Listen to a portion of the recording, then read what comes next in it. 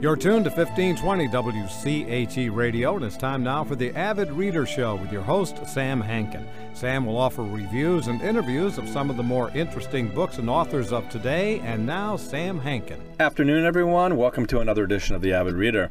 Today, our guest is Dinaw Mengestu, author of All Our Names, his latest work, which was published in March by Knopf.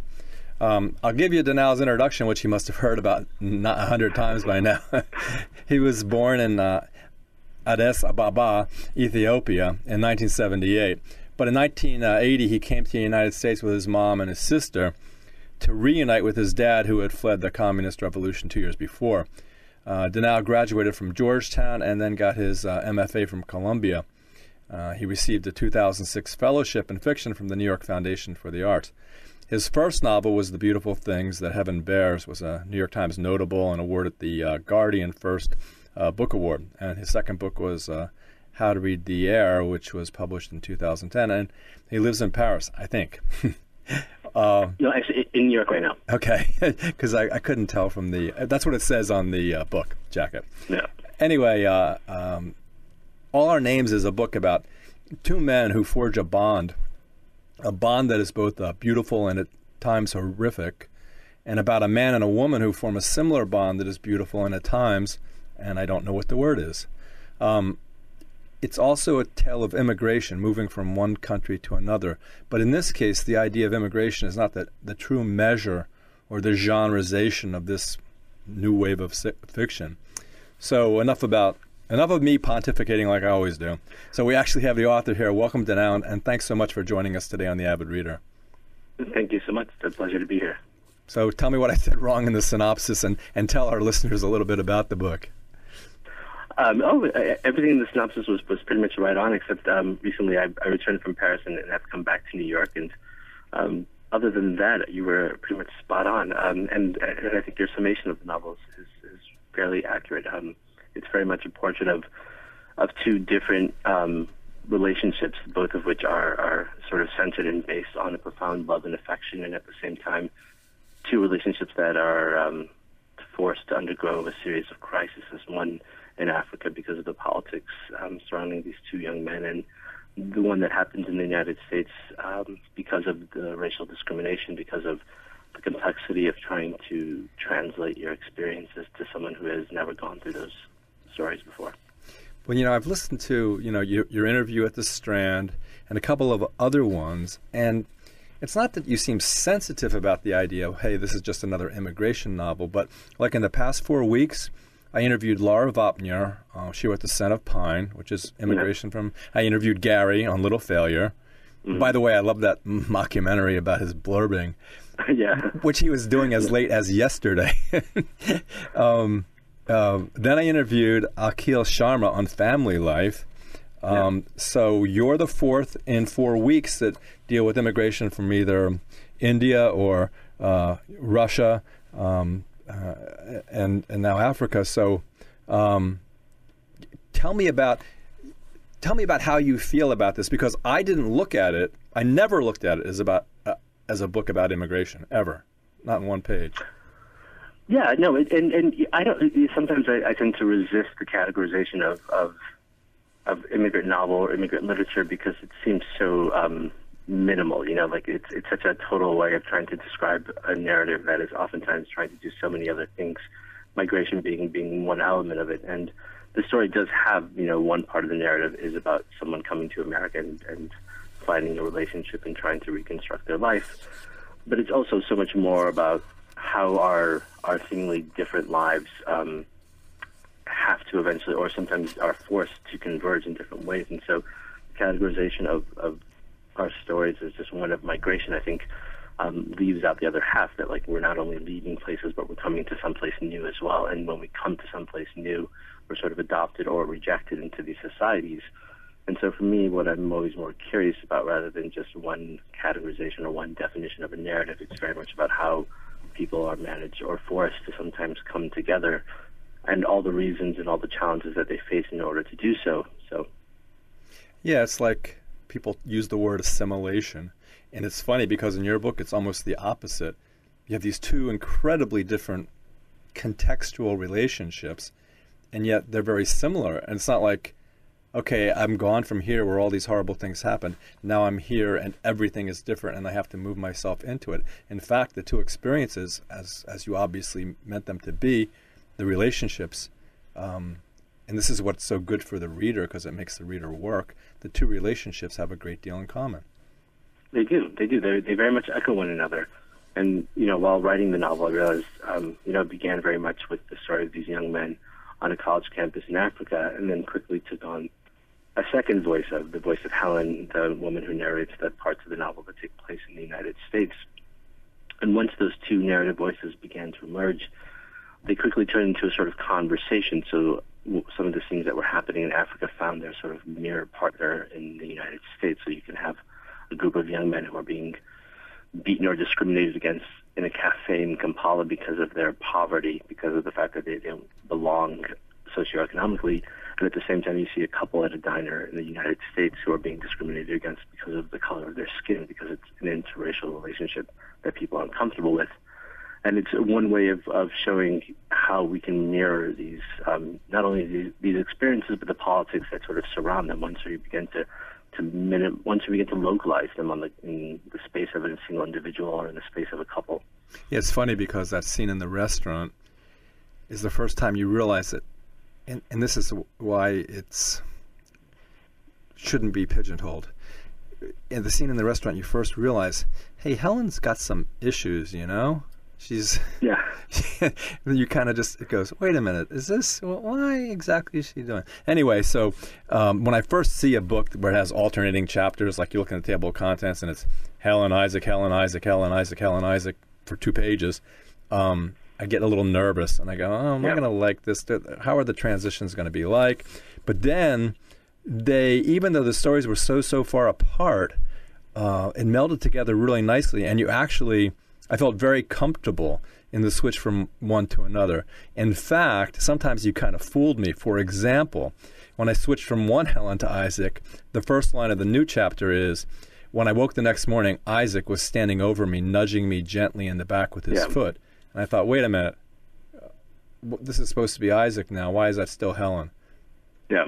Yeah, no, those, I would love to believe that all of that was, sort of some part of a master plot to merge every single little detail together. But it did happen, I think, quite organically.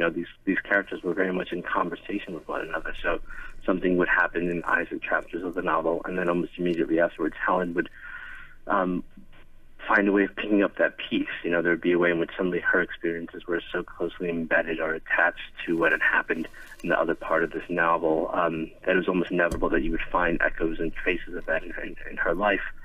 And it's nice to sometimes ask a reader to pause and leap into another narrative voice and into another narrative space. That sometimes works both as a challenge and also a sort of release. So you occupy one space as deeply as you can, and then at the same time you can sort of hit pause and ask the reader or invite the reader to step into another world and say, like, you hopefully have engaged with this reality, with the sort of complex politics of a college campus in 1970 in Kampala.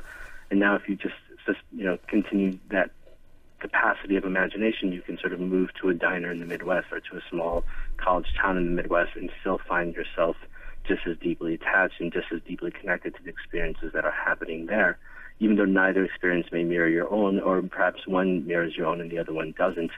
Nonetheless, when you force them together, when they sort of rub alongside each other, they hopefully have, some compelling force for the reader that makes them feel very, very whole. Yeah, it's funny. But you know what I mean, though, right? In some novels where there's alternating chapters, you go, oh, wait a minute. Yeah, I wanted to get back to her because, I wanted, what's happening to her? Whereas in yours, and it's kind of scary, in a way, because it flows so smoothly. And it's funny when you said, I think you said something about paper, but without giving anything away, there's a piece of paper in this book. Yeah. And it's, it's, okay, have I been formulating this in my head the entire time I've been reading this book? So it's really nice because there's really, there's 3 people, one being the reader involved, but then I forgot about Rose. And I read this, I don't know if you read this one, where they did a poll who was their favorite character. and No, I haven't seen that. 6% picked Rose. Well, that's what it says about the novel. But I don't. I love Rose as a character, even though she is fairly on the sidelines for much of the novel. She does still serve, I think, a pretty critical function. And even within that passage that you meant about Helen writing down on a piece of paper when just before she goes into the diner with Isaac, we have every right to be here. That small little gesture also has a strong echo with what happens in that campus in Kampala, where the two narrators, or the two young aspiring revolutionaries, create this paper revolution where they're writing down the sort of absurdity of, or they're mocking the absurdity of the government's declarations of all the things that they can't do and shouldn't do, as a way of asserting all the things that they should be able to do. And suddenly you find Helen, saying, like, we have every right to be in this diner, even though that may come with certain obstacles and certain challenges. That's funny. I just realized how important paper and words on paper make a difference in this book. I just realized that. Yeah. And then, that ties in very closely to how much the novel is also concerned about the power of naming, sort of the ability to declare what something is or is not, and all the sort of authority that comes with that, and all the feats of imagination that are necessary to be able to do that. So it's, again, it's one of those things that you hopefully find arriving organically in the novel, and that, as a writer, you embed yourself in these ideas, and bit by bit they begin to echo one another. So characters are constantly redefining and renaming themselves, and sometimes they're doing so on paper, and sometimes those words are being obliterated even as they try to do so. Yeah, it's funny because you talk about organic. If you did you vet the cover? Did they give you several covers? Because covers fascinate me. Did you? In this case, they always let you vet the cover, but as soon as we tweaked this cover very, very, very minimally. The initial version was wonderful. I love this cover. It's so sensitive to what the novel is, and to so many of the themes that happen in the novel, and even specific moments inside of the novel that the cover just sort of encapsulated more than I could have ever hoped for. Yeah, it's like a spoiler that I can talk about because it's the first thing anybody sees, Yeah. It's and what the cover is, because some of you might not have seen it, it's just the words "all our names," and it's just crossed through, and it's about what Dinaw's saying about names are very important, but at the same time you can lose them. Sometimes you want to lose them, and I have an independent bookstore, so everyone says you can't judge a book by its cover. But unfortunately, every single person who comes in does judge every book by its cover. Yeah. And if we didn't judge books by the cover, we wouldn't care so much about the covers, I guess. I know. And also, even when you pick it up, the texture of the cover, somehow it manifests something too. So whoever, publishers must know what they're doing.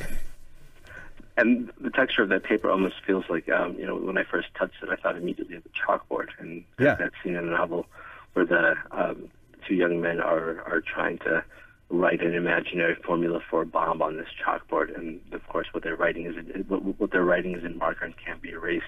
But they know as well that what they're writing makes no sense. It's just pure gibberish. It's an act of imagination, an act of sort of wishful thinking that they're engaging in, and the covers seem to grab hold of that as well. Yeah, it's cool because there's another basically piece of paper, and it's really like a piece of paper because it isn't chalk, so it's indelible. That's pretty interesting. It's funny because the beginning, that portion seems so playful. It's like two tiger cubs playing before they grow up. Yeah. It's really cool. And they're playing.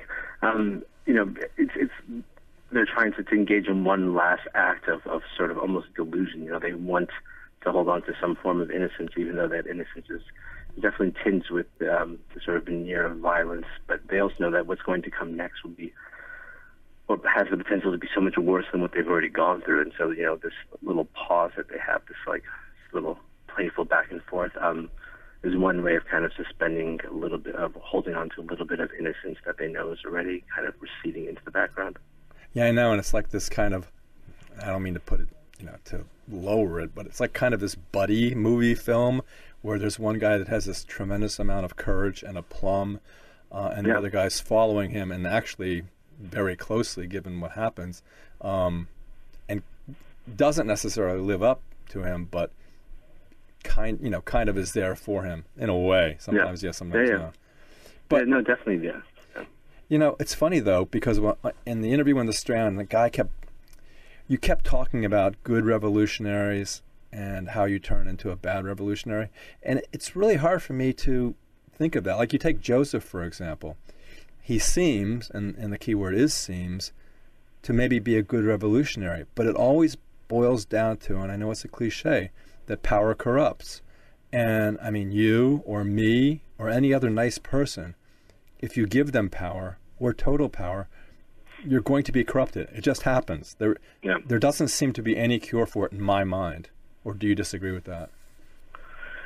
Well, it's when it's in Joseph's case, the power does sort of corrupt. I think he begins very much with the best intentions. He has, he has a sort of profound frustration, as do many people do, with the government that, is running the country that he's a part of, and so he wants to react against that, and he wants to respond, I think, in the best possible way.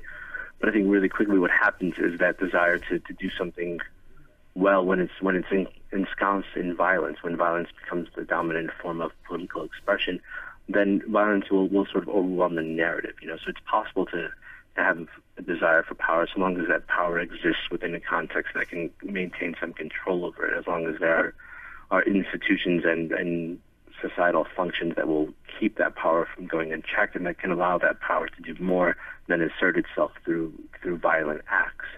And in this case, and with Joseph's case in particular, he's not left with too many other choices. Like you can't go to a voting box, you can't run for president in any viable way, and so he automatically resorts to the traditional form of military actions and the violence that comes with that. And then quickly, that violence overwhelms him. I think that violence overwhelms the movement that he's trying to start, and all the characters then become perverted as a result of that. It's funny because in your interviews, both written and televised, you spend a lot of time talking about the concept of, I don't know, you seem almost frustrated about it, of the idea of checks and balances, how this could work if. And my point is that I don't know where the if comes from, you know? Especially in the situation you describe in your book. Where is the if? Where is the, where are you? You have a very thin skin of civilization, and once you break through it, even in the slightest way, it's very difficult to go back again. Whether it's Vietnam or Iraq or Rwanda or the Sudan or Syria or perhaps now the Ukraine, once someone pierces that thin skin of civilization, anything is possible. And the things that destroy both the life of the they destroy both the life of the destroyer and the destroyed.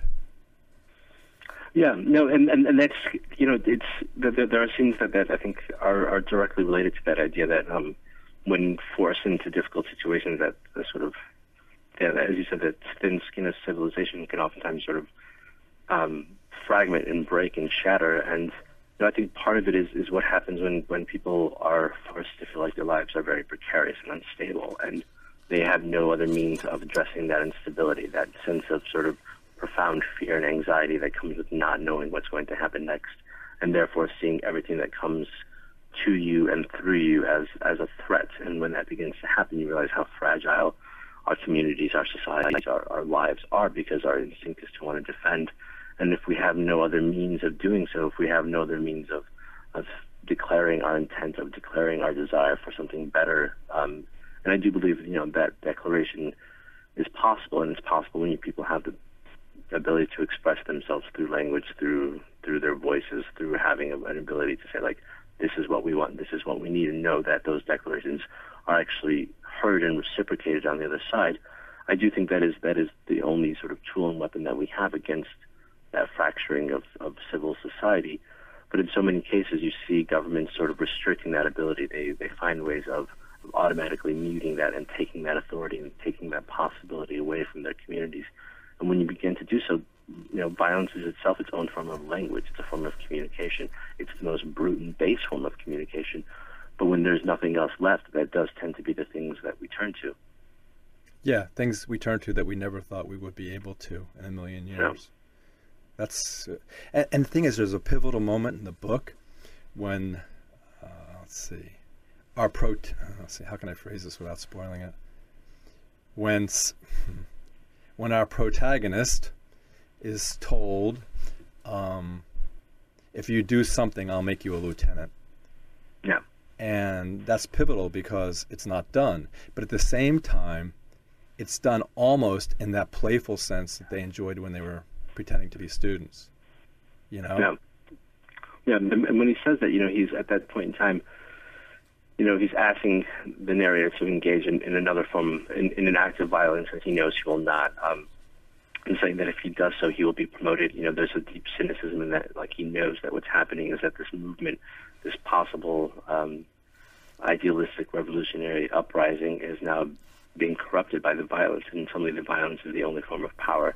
So what will make him a lieutenant isn't the strength of his ideas or the fact that he has other, things that he can offer, but what becomes the most important thing is his ability to pull trigger in that case. And the narrator, or Isaac in that situation, is very much aware of the fact that, that something has gone wrong here, something has become perverted and distorted, and now what we are becoming is, rather than a group of revolutionary liberators, we're becoming a violent army.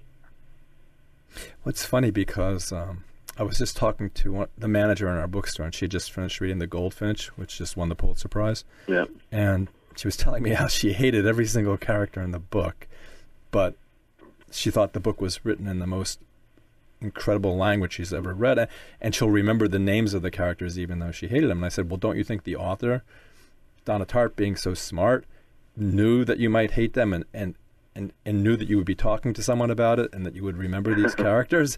Don't you think she had that idea? And he goes, yeah, I guess maybe I did know that.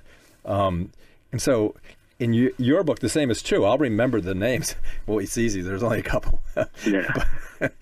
but I'll remember the names, but there's no one really to hate, right? Well, I hope so, yeah. I mean, in this case, the characters do rather awful things, but I think in some of the violent gestures that they make, and in some of the naive gestures that aren't necessarily violent, but they still fail in many ways. The characters are constantly disappointing each other and perhaps at times the reader. But, in this particular case, I did want that disappointment and that frustration that might come with that to also be tinged with the sense that there's a more profound intent to do something good, and sometimes that desire to do something good is distorted or warped and doesn't materialize the way the characters want them to, but they still are aspiring to something better. And so you hopefully have this sense of, these characters who are flawed, but at the same time rather fragile, and rather idealistic at times as well. Well, it's funny because, you have those book club discussion questions at the end of your book, which I don't really like, but again, publishers are smart, and that's why they put them there. Yeah. But we have a couple of book clubs at our store, plus we host a bunch of them, and I know this will be one. And when it is, it's a perfect book for a book club because you're going to have half the people liking Joseph, and the other half are going to say, what's wrong with you? Look at what he did. How can you possibly like him? Yeah. And then the other person is going to say, no, but deep down, in so many ways, he was such a good person. Yeah. No, I hope that's exactly what the case is, especially with a character like Joseph, who is oftentimes easily depicted as just nothing more than a violent man whose desire to power is the only sort of thing driving him. That underneath that, you still sense this man is also capable of profound empathy and love at the same time.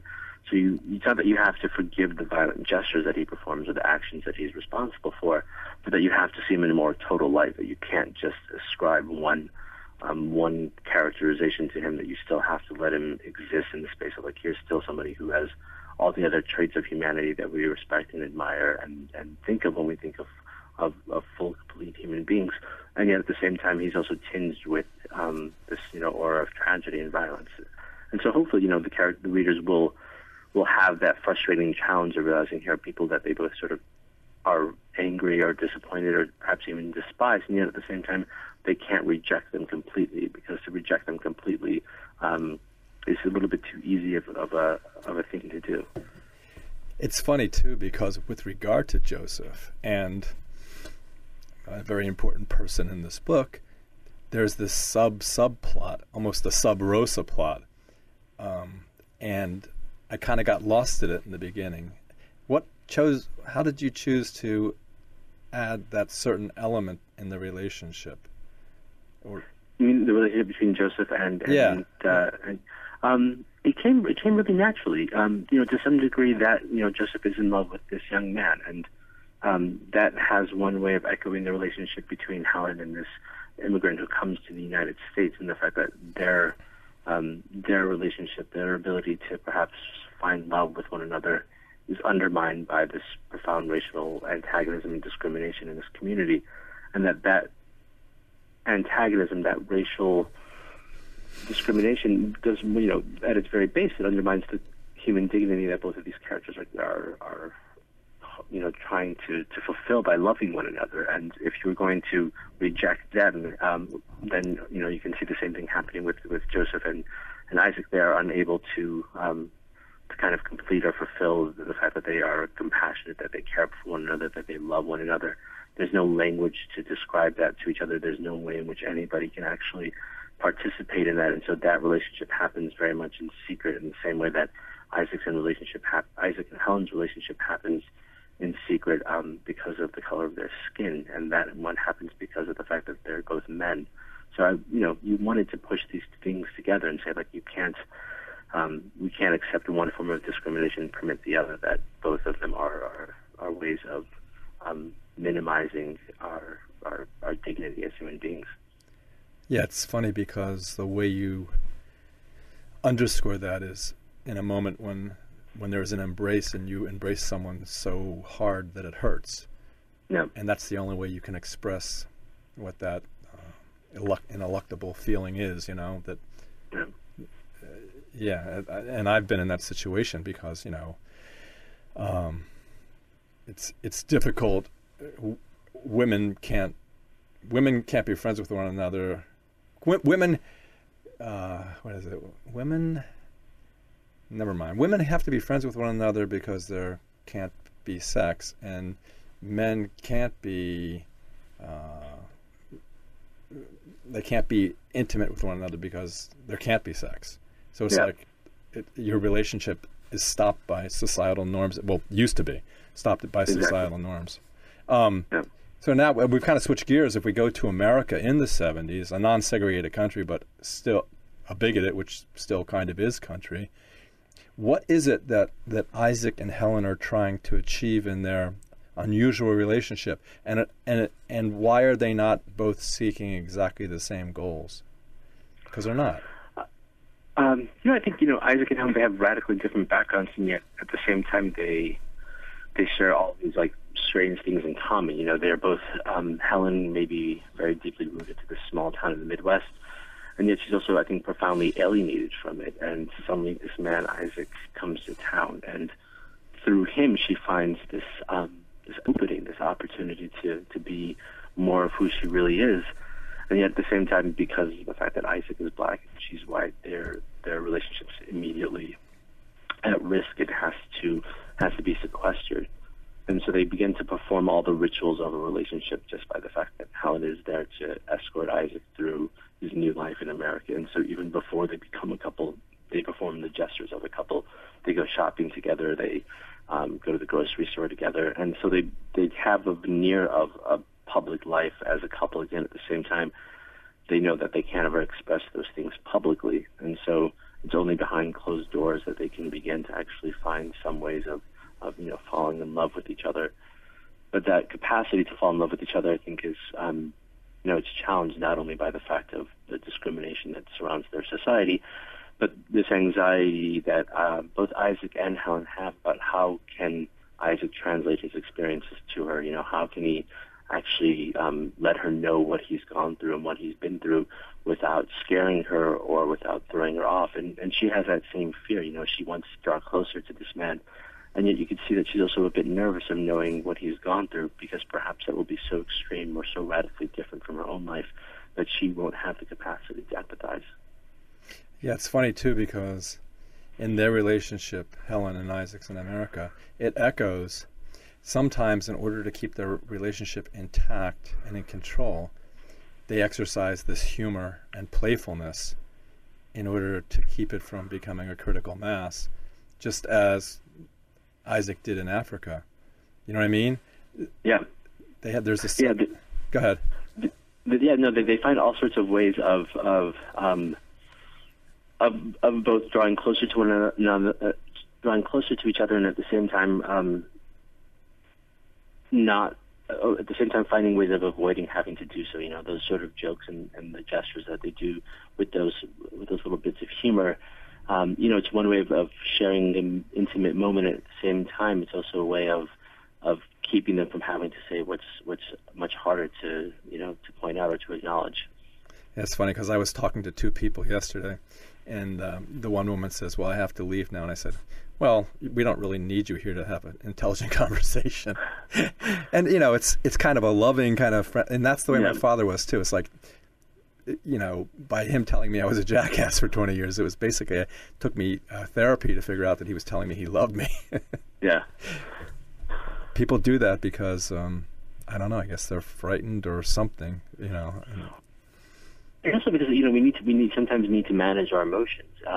It's sometimes easier to be a bit coy or to couch our emotions in sardonic statements or in slightly humorous bits, because to say things directly carries a risk of not only expression but also of rejection. And so we find ways of trying to let other people know that this is who we are, this is what we think, while at the same time preserving some private space for ourselves that can't be rejected, or that won't look at us askance if we say something that feels too intimate or too personal. And people feel each other out that way, and sometimes they feel each other out for 40 years. Someone works with someone in the workplace, and there's this tension, and they say things, but they admit to themselves, but they never allow it to happen. And then some people break through at a moment, and once they break through, it becomes wonderful. Yeah, completely.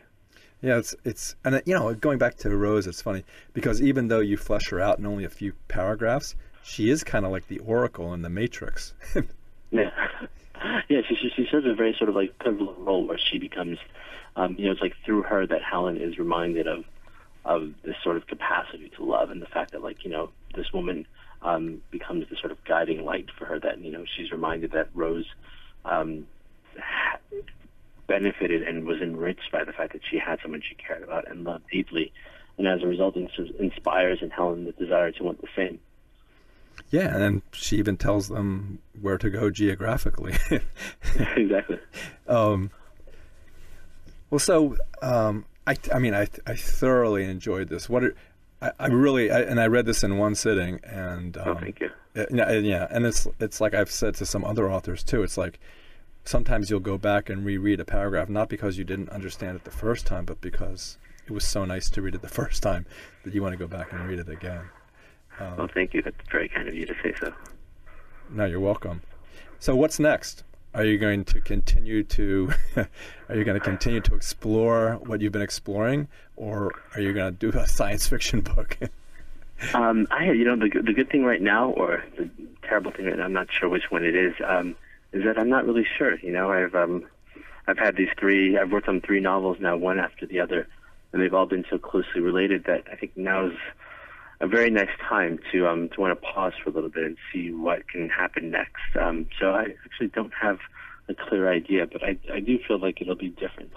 Probably won't be completely sci-fi, but there's a certain liberty that comes with having run through a series of obstacles that each novel has presented, and now I feel like, okay, I can stop running for a second and see what's new in my life, what are my new priorities, and the new things that I want to explore as a writer.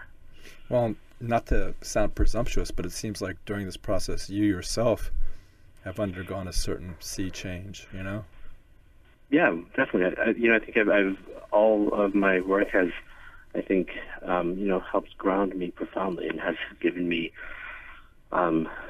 a sense of, I don't want to say completion, but it's I've worked through a lot of my own family's trajectory, my own sort of political concerns, my own experiences as a writer through these books, and now you want to see what you have next in you.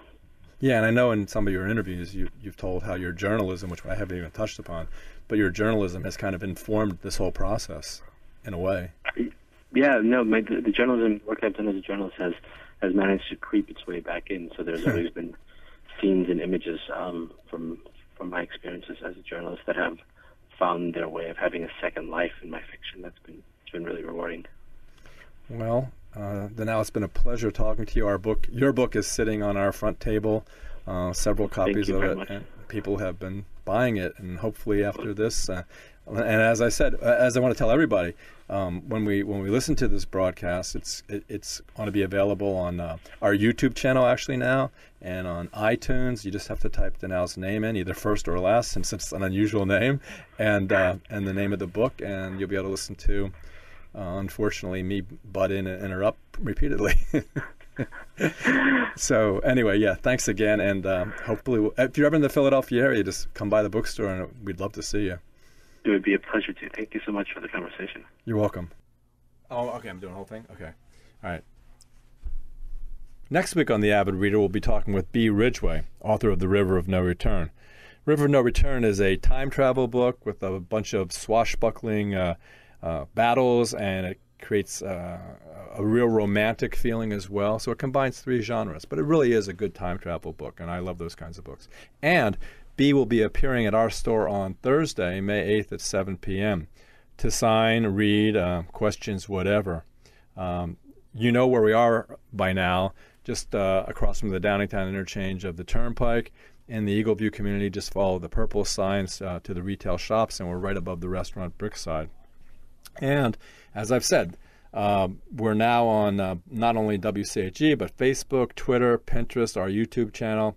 And so I thought, although my manager is going to be upset, if you come in and tell us that you've listened to this interview next week with B, and if you've listened to it on WCHE or Facebook or Twitter or Pinterest, and you can prove it to me, then the first 5 of you, I'll give a free signed copy of The River of No Return. So I just thought of that. So in the following week, with regard to B. Ridgway, our book club will be meeting on 2 separate days.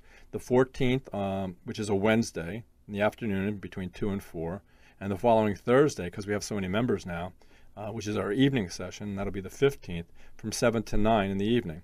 So come in, join our book club. It's a great book to start with. It's got lots of things to talk about, and people will have different opinions about what happened in the book and what's going to happen in the sequel, because there will be one. We provide cookies, coffee, other kinds of goodies. And so come by and see us.